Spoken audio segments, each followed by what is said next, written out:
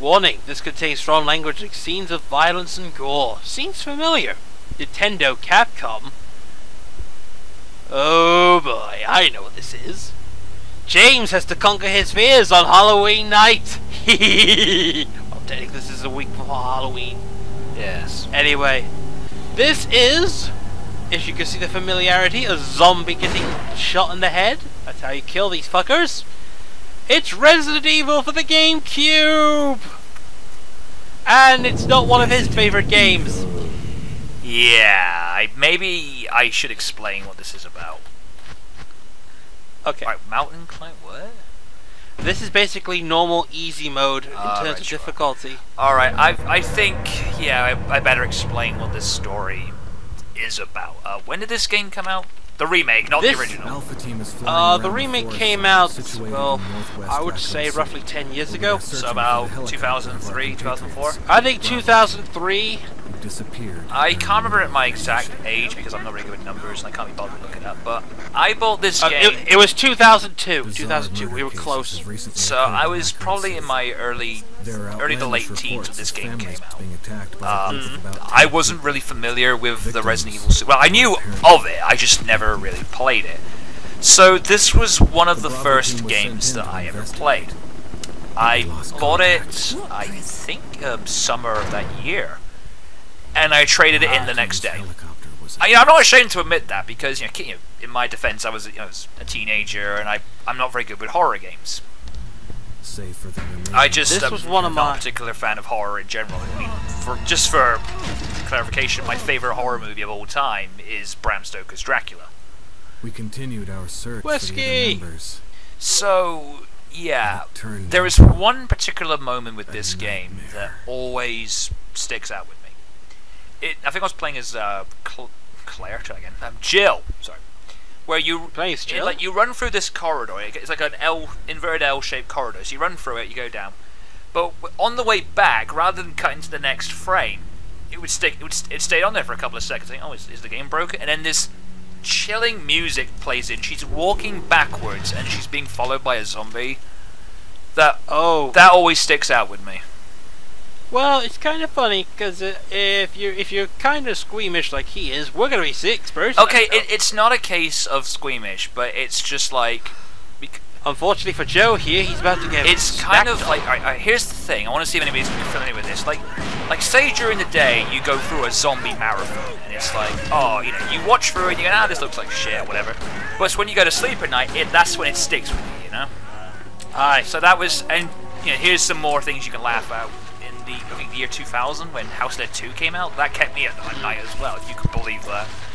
I was young, leave me alone. But these days I made House of the Dead 2 my bitch, so. Aye.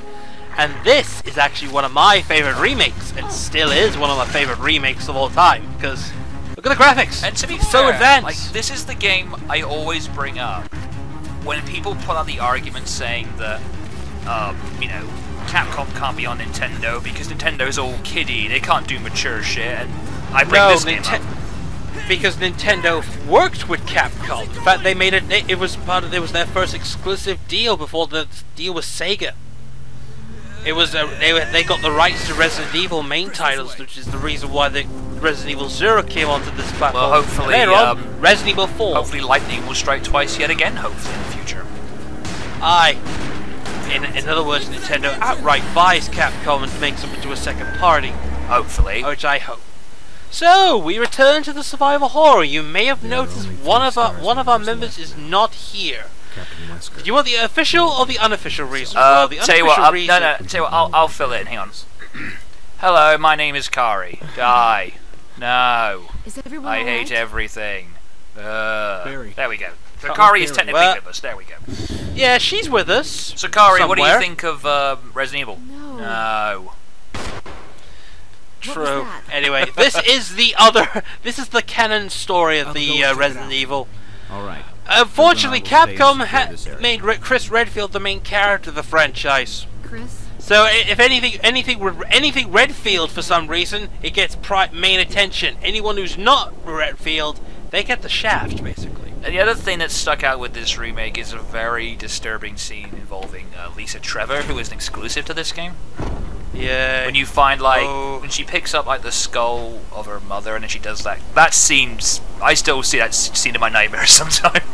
Yeah. Although to be fair, I did kind of conquer my fears because I did watch the Super Gaming Brothers LP of this game a couple of times. So I managed. I can at least sit and watch it. This is one of the first games I bought for the GameCube. I know because I watched the freaking previews. I was actually getting used to Resident Evil. I wanted this game. Although to be fair, and that is what we call a recreation of a fucking classic moment. I still say that my favorite zombie franchise is the House of the Dead. I love that series. Which is kind of interesting because since this game was made, anything that I was about to say anything for Resident Evil 1, this has been brought up. Like, I would love it if Sega remade the original House of the Dead. Because they ported, 2 and 3, and they made Overkill and 4 to other consoles, but the original has just been left in the dust. I would love to see like an HD, like revamped version of the original game. Wesker? Yeah. As I mentioned, when we did Jill's version, she was technically the easy version. This one, Jill was the normal version. This is now the hard version. So here's the thing about Chris. He gets better health, but there's a drawback. Oh, yeah? You probably may have saw back there. He only has 6 inventory slots. Do we meet Lisa Trevor in this playthrough? Yes, we do. Boy. In fact, Lisa Trevor is now one of the bosses. I kind of got over my fear of her for the Umbrella Chronicles. Just killing her as Wesker was a lot of fun.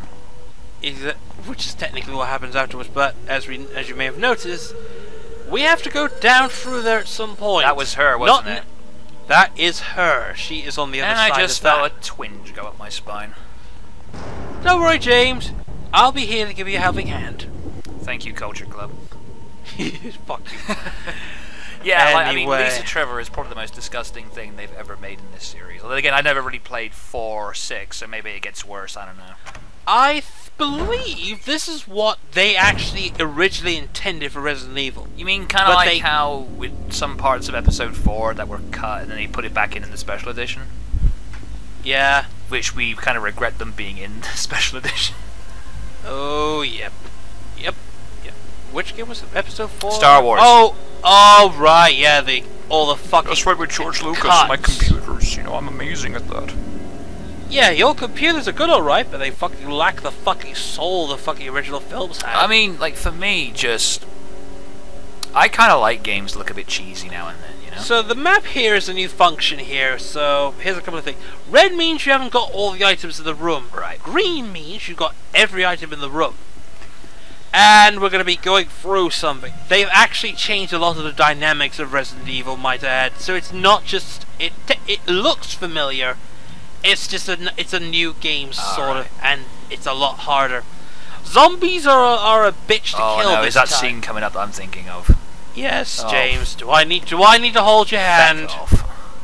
I kind of. You just shut your whore mouth, okay? To make the game a little easier on yourself, they introduced defense items, and here it comes. Backwards. There it is. Don't worry, James. Shut your whore mouth. Don't worry, it's a zombie, but I can see that. I didn't think it was the postman. Yeah, you can stab him in the head. Sure, that's how defense items work. Both Chris and Jill get ornate daggers, but Chris gets little grenades, whilst Jill gets a freaking stun gun. Did you just lock him in there? Yes, and there's a reason why I'm doing this. It's because I'm killing him. Where is he? He's actually you have to draw him out. He's sort of like back there in the corridor. When you do, I don't see him.